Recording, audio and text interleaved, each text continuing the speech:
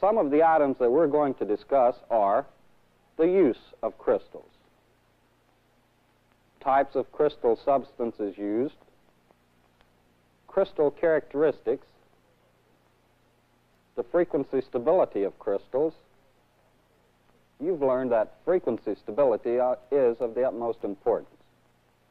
As an example, let's consider a radio broadcast station. One particular regulation prohibits the frequency of the station from changing more than a few cycles, so that the station will not interfere with another station operating on a nearby frequency. Now, for this reason, the oscillator producing this frequency must be one with the very best frequency stability.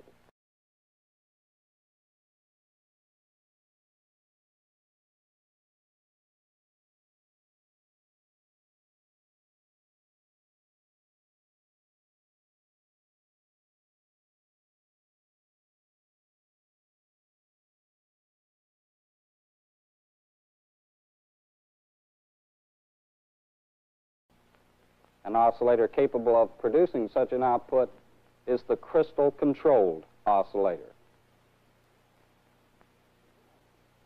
We're not going to study the oscillator circuit in this lesson, but we will study the characteristics of the crystals used in such a circuit. And here I might add that the crystal will be used as the frequency-determining device of the oscillator.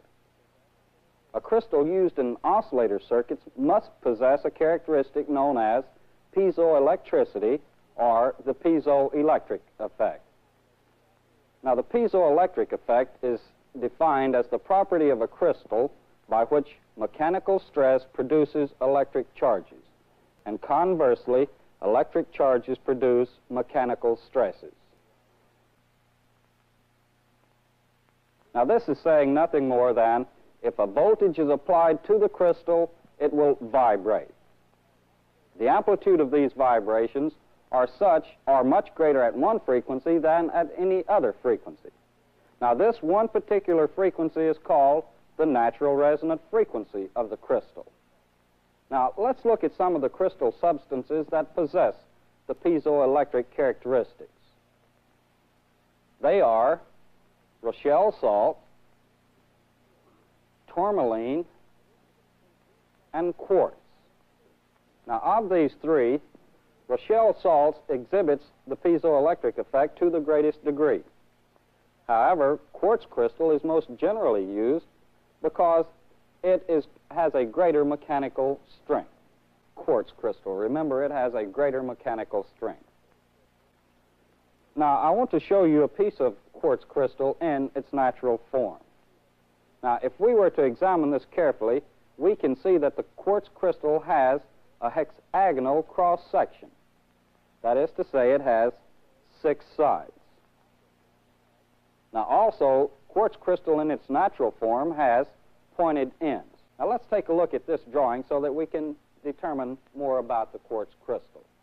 The top viewed indeed shows us that the quartz crystal has a hexagon shape, 6 sides, while the lower view points out that indeed the quartz crystal in its natural form does have pointed ends. Now, quartz crystal in its natural form cannot possibly be used in an oscillator circuit. It must be cut in a specific manner to exhibit its piezoelectric properties. I know all of you at one time or another have heard of diamond cutting. The reason a diamond is cut is to give it brilliance, and the manner in which it's cut will determine its degree of brilliance. Now, all crystals are not cut in exactly the same manner, just as all diamonds are not cut exactly the same. The properties which a crystal exhibits are dependent on the manner in which it's cut. Now, there are many different cuts, but we're only going to examine 3 basic cuts. Let's go over, and I want to show you the actual cuts now. I have here 3 crystal cuts. Now, all crystals look the same, but not all will exhibit the same characteristics. Its frequency will be dependent upon its thickness. Let's take a look at 2 pieces of crystal cuts and compare this difference in thicknesses. As you can see, the thinner cut here, the thicker cut here. We're indicating here that the vibration of this thinner cut, or the frequency, is greater than this cut. Now, this will always hold true. The thinner the crystal cut, the higher the frequency of oscillation. Now, there are a few other crystal cuts with better frequency stability, but these will not be discussed in this lesson. Now, when an extremely high degree of frequency stability must be maintained, the crystal will be placed in a temperature oven. A temperature oven is nothing more than a thermostatically controlled container used to maintain the crystal temperature in its proper range. And in doing so, of course, we have a high degree of frequency stability. Now, in order for a crystal to be used in an oscillator circuit, it first must be placed in a holder. Now, the crystal holder will support the crystal physically and provide the electrodes by which this voltage is applied to the electrode. The holder must allow the crystal maximum freedom of vibration at all times. Let's look at this drawing of a typical holder. The crystal will be placed in the holder between two parallel plates. The plates have an air gap between them, which allows room for the crystal to vibrate. Now, these are the pins that will allow the voltage to be applied to the plate. And also, the pins will allow the crystal to be connected into a circuit. Now, so far, we've seen the physical characteristics of the crystal.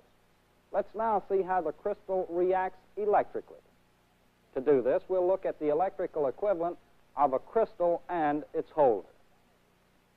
The crystal itself, when vibrating, acts very similar to a series resonance circuit containing resistance, inductance, and capacitance.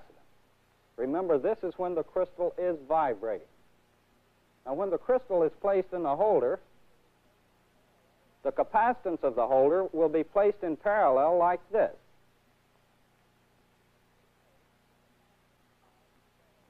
CH, the capacitance of the holder. So this capacitance represents the holder capacitance. This represents the vibrating crystal. Now, just because this vibrating crystal is equivalent to, or is the equivalent of a series LC tank circuit, I don't want you to think that it's the same thing, because the crystal will be far superior to the LC tank circuit. Now, the Q of the crystal circuit is many times greater than that of the LC circuit. Let's take a look at the comparison between the Q of a crystal and an ordinary LC tank circuit. The Q of an LC tank circuit is seldom greater than 2,000, whereas the Q of the crystal is sometimes as great as 30,000. And as comparing these two, you can see that the Q of the crystal would be many times greater than that of the LC tank circuit. Now, because of the high Q, this would mean that the crystal would have better frequency stability. Now, let's look at some of the values, both physical and electrical, of a typical crystal. Since the crystal is going to be used in an oscillator circuit as the frequency determining device, let's take a look then at the schematic symbol for our crystal. These two plates represent the crystal holder, while this area would represent the crystal itself. Now, this is the schematic symbol of a crystal used in oscillator circuits. Now, let's recap a few of the points that we've discussed in this lesson. First, we saw the use of the crystal. Now, we said that the crystal must exhibit the piezoelectric effect. And we define the piezoelectric effect as the property of a crystal by which mechanical stress produces electric charges, and conversely by which electric charges produce mechanical stresses. Then we saw the three substances used: Rochelle salts, tourmaline, and quartz. We said that Rochelle salts exhibits the piezoelectric effect to the greatest degree, but that quartz is most generally used because of its mechanical strength. This represented the crystal holder, this the crystal itself. Now, in concluding, we can say that the one big advantage of the crystal is its frequency stability. Remember, it has a very high Q, giving us a very narrow bandwidth. That just about concludes the lesson on the characteristics of crystals. So until another time, so long.